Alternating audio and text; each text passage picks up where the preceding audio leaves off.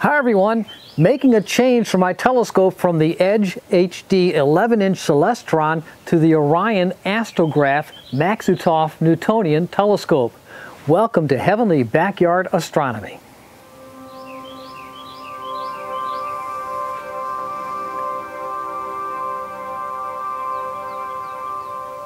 Here in the southeast, we've been under numerous days of cloudy, gloomy, wet, cold weather conditions. At least it's above freezing, but still, we're not alone. I see most of the country, the United States, is under a lot of cloud cover and very dismal winter weather conditions. Even up in the northeast and across the pond, up into England, I notice it's been cloudy there as well. Lots of clouds during January and February. But yesterday, I did have a break in the clouds, and I was able to test out the new rig that I set up. I took down the old 11-inch EdgeHD telescope. You know, that's a great telescope for planetary observations. The focal length is 2,800 millimeters. That's a long focal length, which is ideal for the planets. However, it makes it extremely difficult to track for deep space objects. You want a shorter focal length, and below 1,000 millimeters is ideal. Now the Astrograph, this telescope here, has a focal length of 1,000 meters. The objective is 190 millimeters, so that gives me an f5.3 ratio, a rather wide field of view. But you know, setting this up was no easy task. Let me explain and show you all the different connections needed for this rig. Well, first of all, as you can see, we've got several objects here.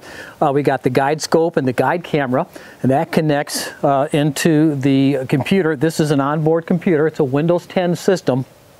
And with that, I got a USB 2 connection going right into this mini computer. The dew heater right here is connected with Velcro to the dew straps over here. I lost a dew strap to the guide scope. The one's on the way.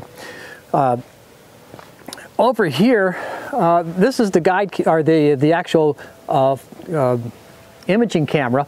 That's an Altair. What's this one? The Altair 294C. And with that, I got the connection to the autofocuser, a Pegasus Cube autofocuser. All this has to be connected down into the computer as well. And then you got the mount itself. This mount is a Celestron CGX mount. It can hold up, I think, 45 pounds. It easily holds up this rig here. And it has a USB connection right into the mount itself. So that connects into the computer. It's somewhere around here on the other side. Over here where it connects. So you got all these different connections along with the power supplies that needed to operate the system. So it's not just simply putting up a telescope and then pointing it to the sky and shooting.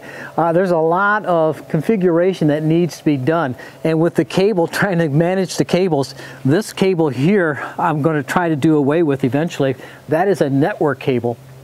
Well, I have a network coming up from underground, actually goes up into my main computer upstairs, so I can directly connect to these computers from my computer to this computer here. And the other rig I have across the yard, it also has a mini computer attached to it as well. Anyway, these will do all the work while I remote into it from the upstairs computer in the warmth of my office. But the network cable seems to be snagging at times. And this system does have the capability of Wi-Fi. So I'm going to try to set this up as a Wi-Fi connection and hopefully do away with this cable. You know, the less cables you have, the better off you're going to be, because you know you got cable snags. I had one last night. That was no surprise because it's the first time I used this telescope configuration. You get the weight of the cables actually pulls down on the scope, makes it a little bit more difficult in guiding and tracking. Not really, super, or not really bad, but it could cause problems. And the less cables, again, the better off you're going to be.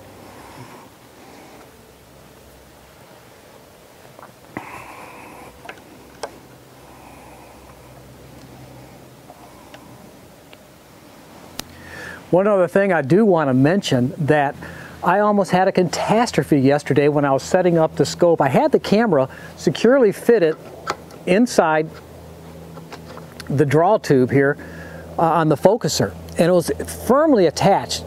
That was not the issue. The issue was a hex screw over here inside the focuser, which puts pressure on the draw tube that the focuser uses to go up and down, gave loose. And in the process, the whole camera unit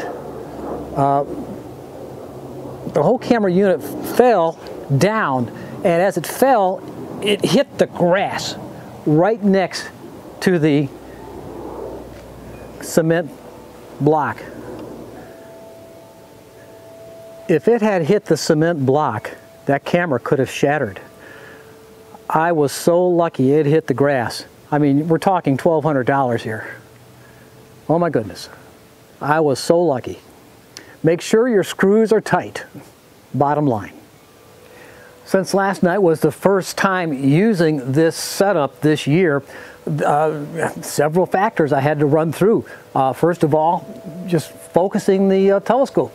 Getting a focus. I was finally able to target the moon and was able to focus with the camera there. The guide scope, that had to be realigned and refocused, and I was able to do that.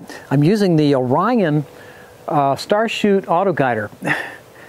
It's a great little auto guider, and I'm using the Altair Astro 240 millimeter or 240 millimeter focal length guide scope to go with this, and the combination of the two are working very well.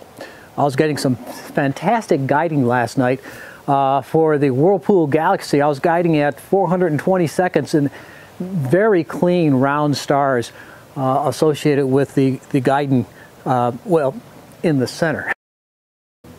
One of the other targets I used to experiment with was the Jellyfish Nebula. Now, I've only given it 30 minutes per frame, or actually the exposure is 30 minutes. It needs a lot more than that, perhaps 3 to 5 hours at least, to get a good view of the nebulosity part of this remnant of an exploding star or supernova about, what, 3,000 to 30,000 years ago, sometime around there. I don't know, I wasn't there when it happened.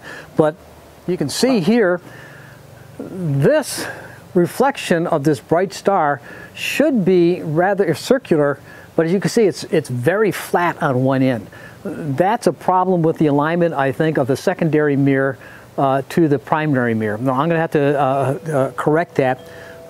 But the Jellyfish Nebula, I also used Nina to set up a 4-panel mosaic.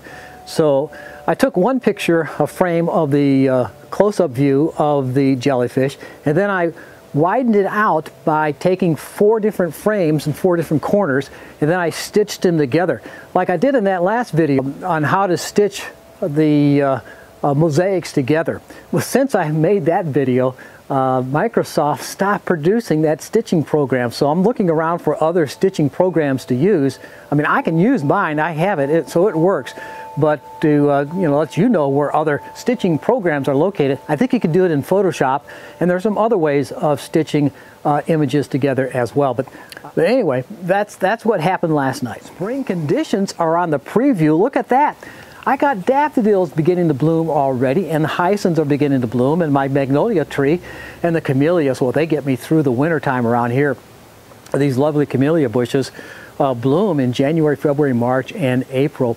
And they're in full bloom right now. But as far as astronomy goes, looking forward to next week, as I'm seeing a big break in the weather pattern, not only here in the southeast, but also looks like a good portion of the country, of the United States anyway, showing some promising views of clear night skies for the upcoming week and 2 weeks and 3 weeks after that. So get your gear ready, because it looks like spring is on the way, at least for the nighttime viewing of the sky.